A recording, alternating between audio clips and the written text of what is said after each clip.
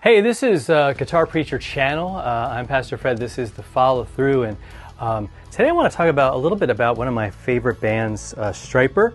And listening to them for a long time, they had a song called "In God We Trust," and what a great song. Maybe I'll put a link to that in the description because they were commenting on those words that, as the song says, that we see every day.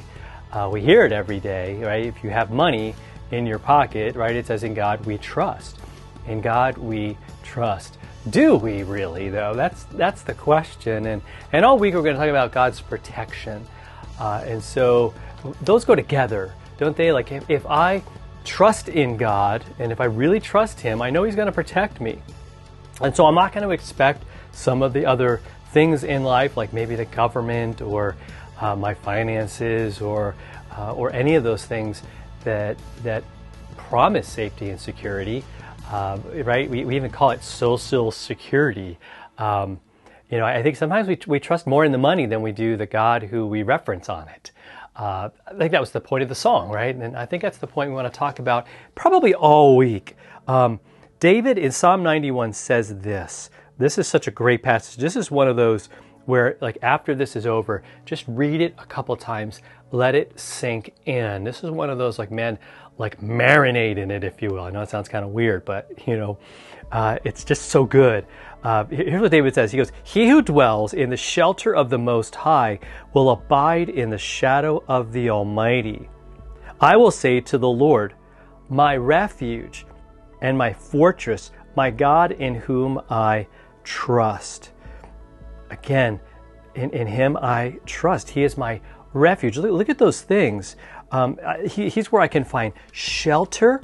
And what he's saying is, it's not just, listen to this, it's not just like, hey, the person that every once in a while reaches out to God is going to get help from Him. Yeah, I mean, I think that's true. But what he's saying is the one who actually dwells in the shelter of Him, like lives with God's continual care, knows it, trusts it, is just so, like, it's so apparent in his life, and actually abides in His shadow, abides in over God's protection. Like he's not trying to run out from it. And that's what we do. We're like little kids. When you're trying to, you're at an amusement park and you trying to keep the kids near you, but they just get so excited they want to run out ahead. We do that to God, I think, a lot. And He's saying, just stick close, stay with Him, because that's our refuge. I mean, He's our fortress.